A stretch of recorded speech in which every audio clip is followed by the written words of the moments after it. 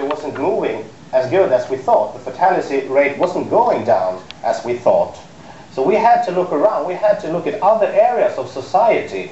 I mentioned a few: occupational health, maybe aviation.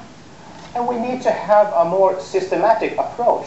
We thought we need to have a more professional approach to road safety, because we had several regions within Sweden and it didn't work out very well, so therefore we need to find a new strategy, and that was being more professional. System designers, that means us, the road authorities, the municipalities, the police. We are responsible for the design, operation and the use of a road transport system, and are therefore responsible for the level of safety within the entire system. That's pretty obvious.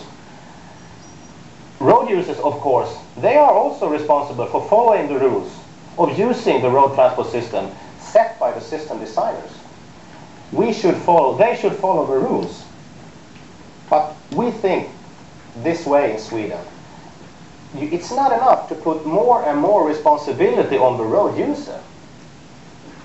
You can't have this blame the victim approach anymore. That's old-fashioned. Forget about the blame the victim approach. This is our responsibility. It's the system designers who ultimately are responsible for this. Because if the users fail to comply with these rules due to lack of knowledge, acceptance or ability, the system designers are required to take the necessary further steps being counteract being killed or injured.